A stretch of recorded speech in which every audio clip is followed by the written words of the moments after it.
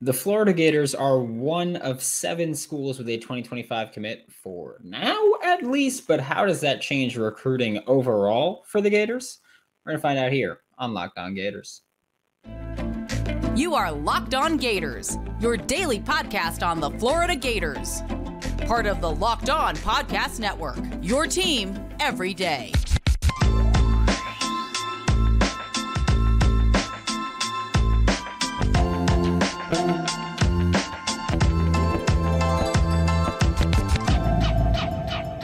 Joining me now for Locked On Gators is John Garcia, Locked On's recruiting insider. And it's weird because we spent so much time talking about 2023 and then we shifted to 2024 a couple months ago.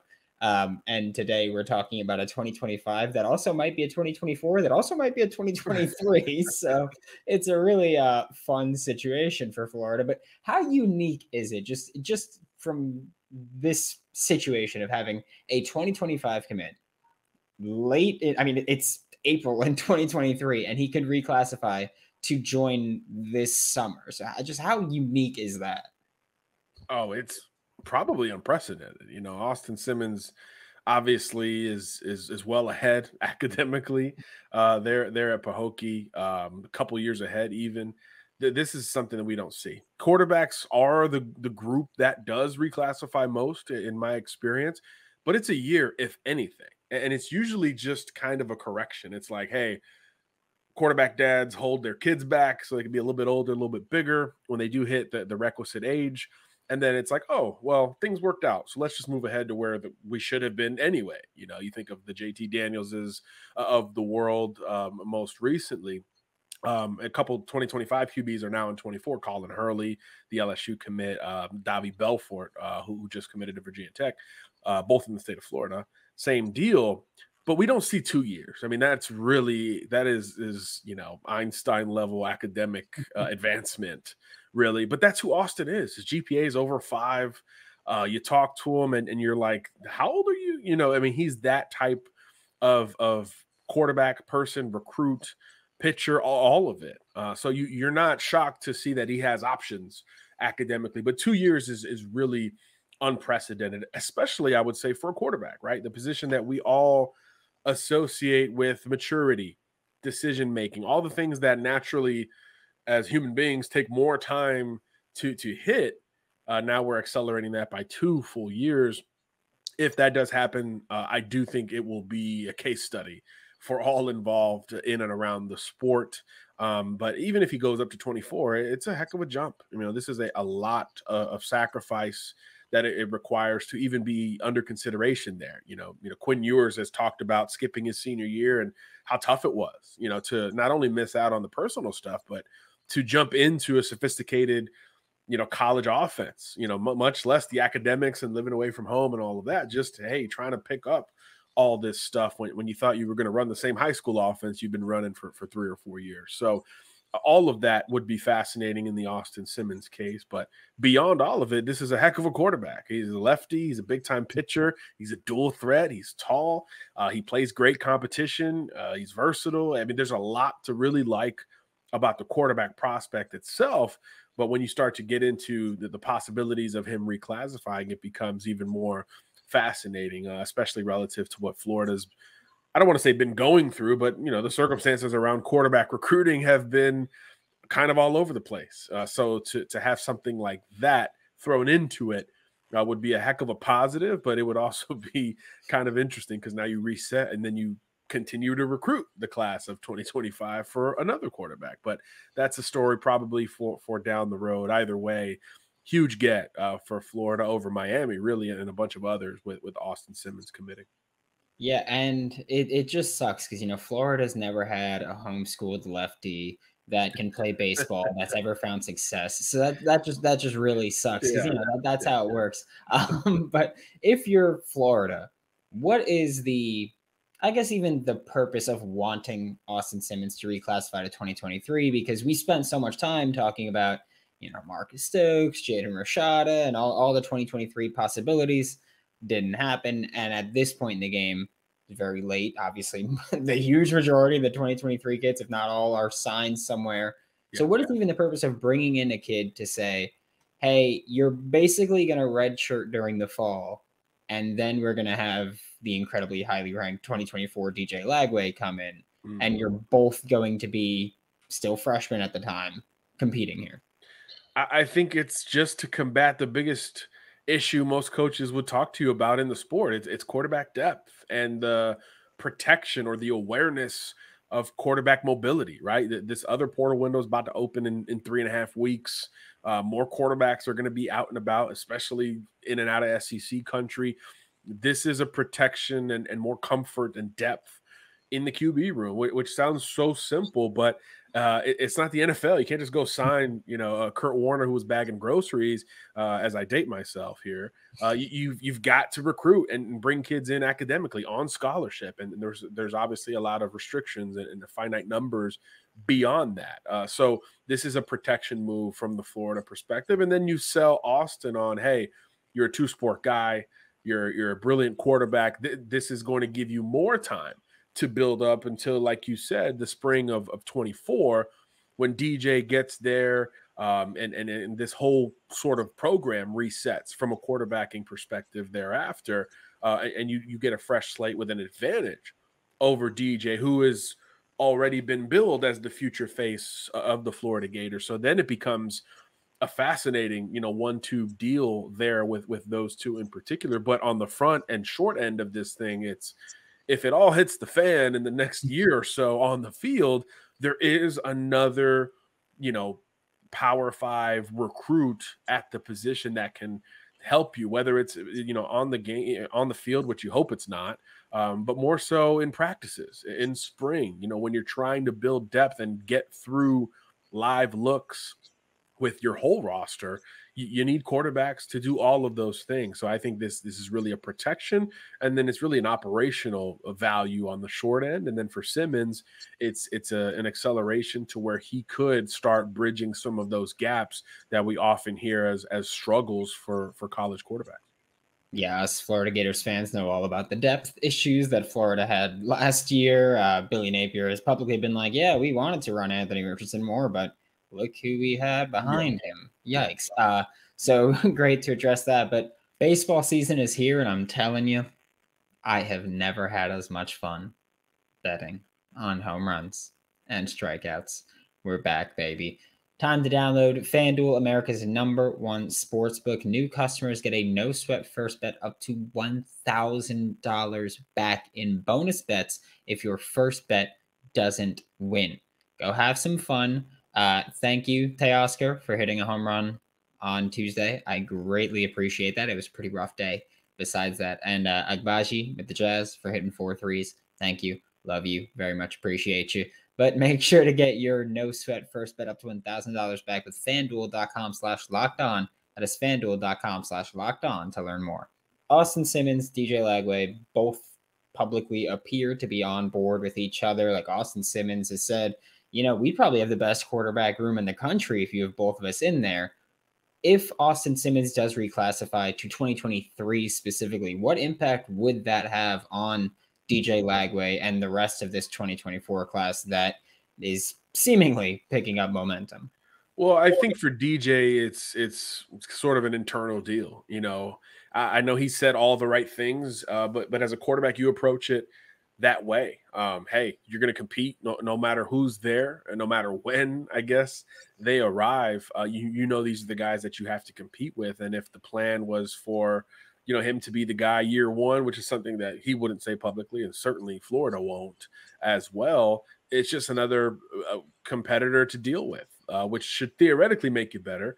But these kids are humans and they're teenagers. So, does this, I think the bigger question is, does this make another school, if and when this reclassification happens, say, hey, DJ, another guy for you to worry about there at Florida. We don't have that issue here at school X, whatever it is, or wherever it is. So I think that could potentially be something that pops up. But again, DJ himself, mature, calculated, understands all of the parameters that come with being an early quarterback commitment. And this was something that I think he was going to have to deal with either way, because if it's not an Austin Simmons, it's somebody in the portal next month.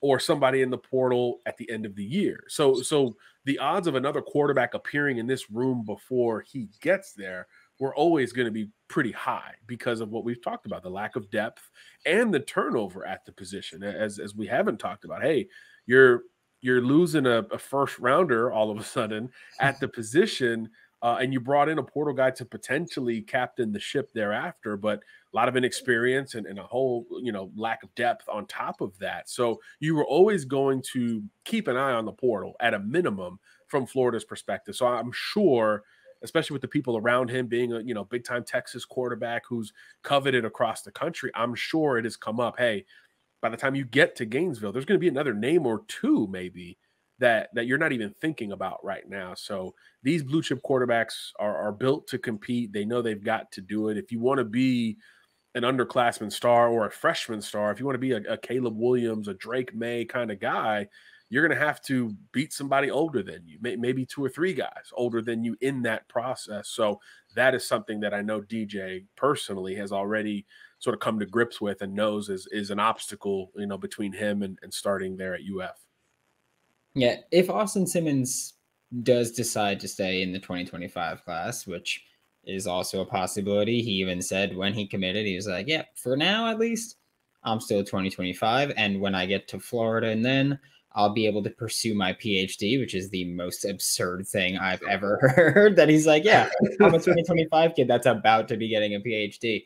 But if Austin Simmons stays for 2025, how does that kind of change your approach for 2024 and 2025 recruiting, where we spoke so often about DJ Lagway wanted to commit early so that Florida could have a year with him there. And then now with Austin Simmons, you could have 2 years with your blue chip quarterback committed. Oh, just massive. Just massive. We talked about sort of the issues, the ins and outs that Florida's dealt with recruiting quarterback. So this will be the ultimate overcorrection, right? Getting an in-state kid, and that's obviously huge, on board so in advance would really stabilize a lot of it. And I think all you had to do was really peruse social media after Austin committed. I without looking for it, I saw so many older recruits, including Jeremiah Smith, to bring him back up. Just excited that Austin had made his decision, and it was Florida.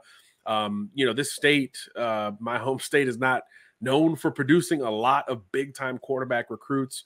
So when one comes around and he stays in state, it's a really big deal because most of these big-time state of Florida quarterbacks, they've kind of tended to leave the state for their college football. So I do think all of those things matter heavily from Florida's perspective, going against the grain with a lot of those trends. And look, when it's an in-state quarterback, when you're recruiting receivers, when you're recruiting running backs or anything else, there's a name recognition and a comfort there that just sits higher than it does for those out of state. Even in DJ Lagway's case, being a national recruit, it's a little bit different when this is a kid who grew up going to Florida and knows the ins and outs of that process. So I do think it just creates more cachet with Floridians. And look, it's UF recruiting. It's always going to start and probably end with prospects from the state of Florida. So the more big names in that state, it sounds so simple, the more big names in that state that you corral at positions of influence, and there's no greater than the quarterback spot,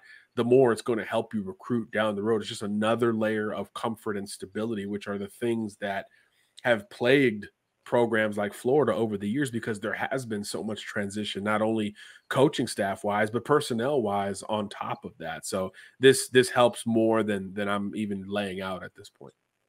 Yeah, Jeremiah Smith tweeted something like, "Oh, congrats, my boy," and then Austin Simmons was like, "Hey, you next." So Austin Simmons is already out there recruiting.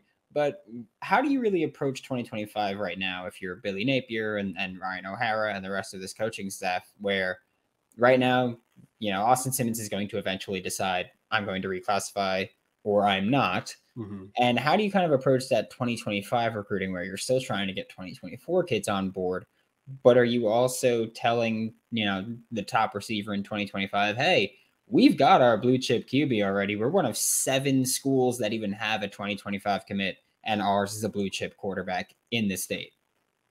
Yeah, you go slow, but you don't ignore those type of parameters. And I think it's kind of like with Austin Simmons. I mean, if you're going to take a 2025 this early, it better be one that you're very convinced is going to make it. And I think that speaks to Austin's physical traits, but also this obvious maturity and understanding of tasks that he's got at his disposal. So yeah, I think you still go slow with it in general, but again, when you've got your QB1 on board, it could always accelerate things. That's something we've talked a lot about. So yeah, you still focus on 2024, and this staff, I would say, is very methodical in how it recruits, right? I know when Napier first took over, there was a lot of question marks about 23 because there was such a focus on finishing the 22 class so well, that when they finally turned the page, it was a bit of a slow start, which created a little bit of panic with the fan base, but obviously it got corrected in a big way in 23, and we're seeing the same here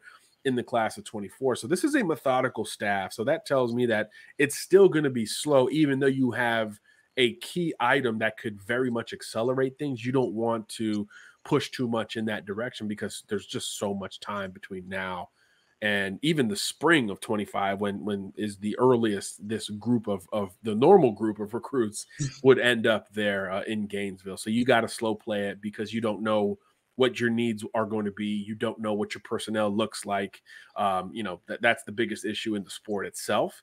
So doing it 2 years ahead is just really hard to do. So you take it slow, but you don't ignore the premium position guys, the in-state guys who are going to be your recruits that matter at the end of the day. So most staffs are good at working those simultaneously. And obviously with this commitment, Florida is going to be lumped into that group.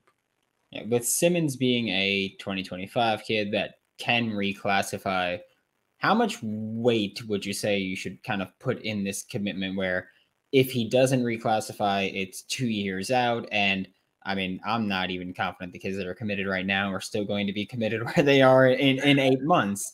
So how do you kind of put weight in that? And is it different for Simmons just because you're like, hey, like so many people talk about his maturity. You've mentioned it multiple times today. Everybody talks about how mature Austin Simmons is.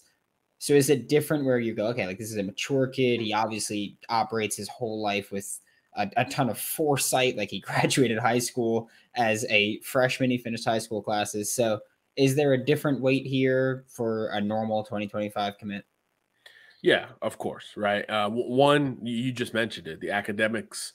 When you have the possibility of moving up one class, much less two, that means you've communicated with Florida. That means you've communicated with Florida specific admission requirements. If it is going to be a PhD as a freshman or whatever the absurdity is, you have dug into some of that, trajectory specifically with Florida and that curriculum. So I do think it hits a little bit different in that regard. And then on the surface level, look, quarterbacks, they move, and they're probably moving a little bit more now in recruiting compared to yesteryear from a commitment, decommitment perspective. But, we laid it out earlier. In-state, a kid who's extremely familiar with the process and the program itself, been getting offers since middle school. So it's not like Florida was his first offer. He jumped on it and he was like, oh my gosh, I'm just so excited. This is my dream school. All the curses that come with some of those phrases. This is a calculated decision. It just happened to be early in the eyes of most, but not in the eyes of Austin, who's, in his third year of being a Power 5 recruit, So I do think this is a take it case by case perspective. So you put more weight on his verbal commitment than most all others in the class of 2025, and probably ahead of some of those in the class of 24, as you laid out.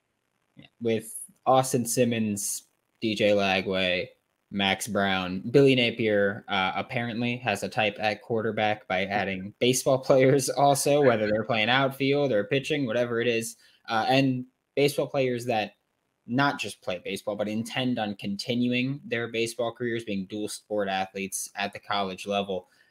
Do you think that's planned or just coincidence? And because I know Billy Napier is very like, oh, we need people who are going to work hard and come in. And obviously, if you could be a dual sport athlete, you probably work pretty damn hard. And how much of that maybe is like a dual recruiting effort from Billy Napier and baseball coach Kevin O'Sullivan from to say, hey, like if it means I get them, I will help you recruit them to the school. I'm sure that doesn't hurt, and those conversations have gone pretty smooth across the board between those two coaches. But yeah, I think he does have a type. You know, these guys are dual threats, all of them, right? So I do think that comes with it. And the dual sport stuff, you know, tells me that there's a mental ambition type here as well. You know, there's not a lot of quarterbacks on this roster or future roster that are kind of cookie cutter, right? There's very much outside the box type of recruiting at the position. So valuing that ambition probably correlates to some type of work ethic, as you mentioned, but also intellect and the ability to take in a ton of information and continue to process it at a high level. If you watched Austin Simmons Friday night stuff, you probably wouldn't even consider him to be another player at another sport because he's so good at quarterbacking. So to be able to have all of that internalized, I do think screams to Billy's desire to have ambitious prospects at the quarterback position, where mobility, athleticism, creativity, decision-making have always been important, but they're more important now in the spread nature of the position. So I do think all of that does correlate. And yeah, there is a Billy Napier type at the quarterback position, but it falls in line with a lot of schools that have shifted their mentality with their QB1s. Now, don't get me wrong, they don't all want their QBs to be playing other sports, especially if they're in that true mix or in line to be QB1 at Florida one day. But those are sort of bridges you cross when you have to, not something on the front end, especially in Simmons' case. I mean, look, a lefty throwing 93 as a 15 or 16-year-old, that's not something that comes around every day. So that's a whole different argument and conversation that could potentially pop up there, to where as a 4-star quarterback, you might undersell that comparison in baseball to where he might even be more coveted in that sport one day. So I think all of them are case by case, but you do understand the similarities relative to the modern asks of the quarterback position on the field. Yeah, thank you so much, John. This is John Garcia, Locked On's recruiting insider. Catch him all throughout the Locked On College channel and Locked On Gators, still every week. We still got it.